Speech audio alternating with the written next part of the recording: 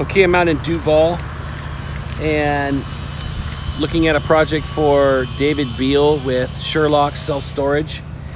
This is a new building he's getting put in right now here in Duval off of Main Street in Northeast 145th. Across the street, you've got the City of Duval Public Works. And I just went down, spoke to them.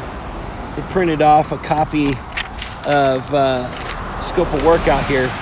And it's to replace what looks like a few concrete panels up here, some curb and gutter, and then there'll be a restoration patch to do here, and then a 3-inch grind and overlay on this road.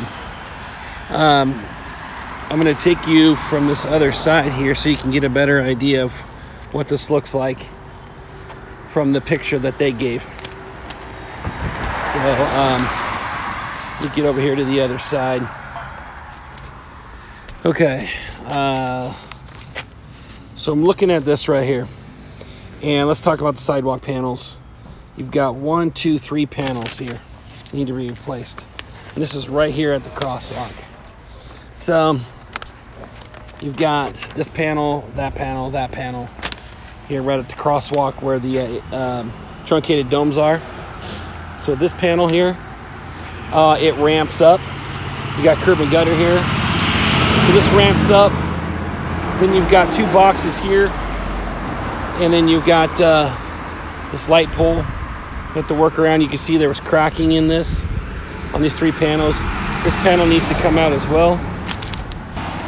So you've got 18 feet by 8 to do these 3 panels here. This panel, that panel, and that panel.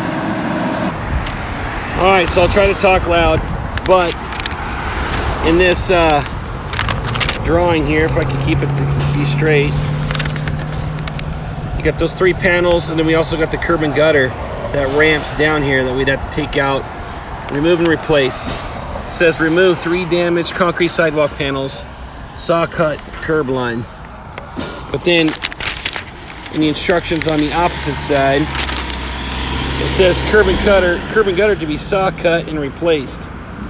And then there's the 3 damaged sidewalk panels to be removed and replaced. And then you got a 20-foot wide, 3-inch grind and overlay to be provided to the center line, crown of the roadway. So that means in this drawing here, if I could get the wind to stop blowing, you've got from right at the truncated domes there, straight shot out to the road, which is approximately 21 feet to the crown in the road. It's almost the center line. Just comes short of the center line. So you've got 21 feet by 20 feet, a 3-inch grind and overlay in this spot. So from this location right here, it'd go out about 21 feet, go 20 feet, come back, and that'd be a 3-inch grind and overlay. You've got 2 6-inch meters there. Then you've got, or lids, then you got a sewer lid over there. Traffic control we would need to provide. They have a traffic control plan, so I don't believe we'd have to create a traffic control plan. If we do, then I'll have to add that on as a revision. But so a 3-inch grind and overlay on this area here. This out here is what looks like to be thermoplastic or MMA. So I'll have to get clarification on this, but we'll probably have to get somebody to come in like Jake out at Top Line, Jake Bateman.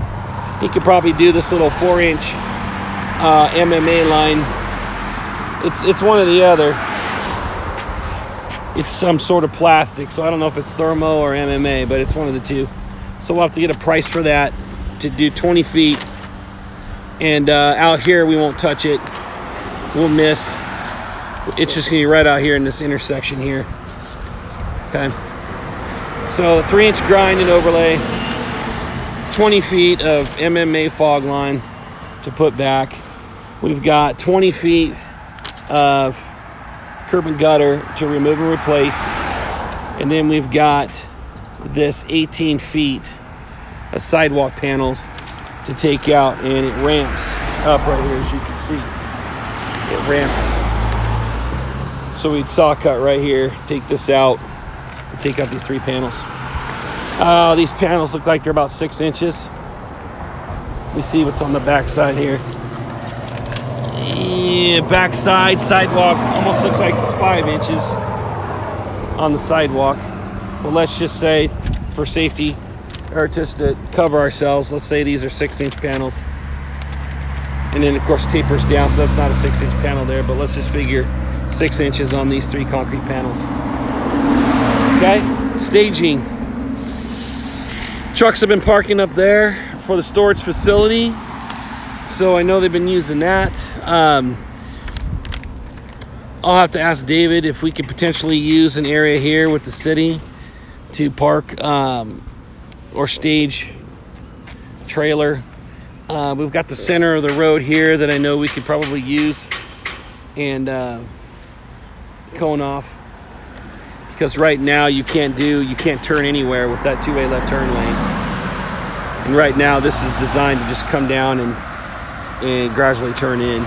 So couple potential areas for staging: the gravel area in the center, 2-way left turn lane there, and then you got the city here next door. Might be able to let us pull a trailer in there. Okay, that's it for now. Any other questions, let me know.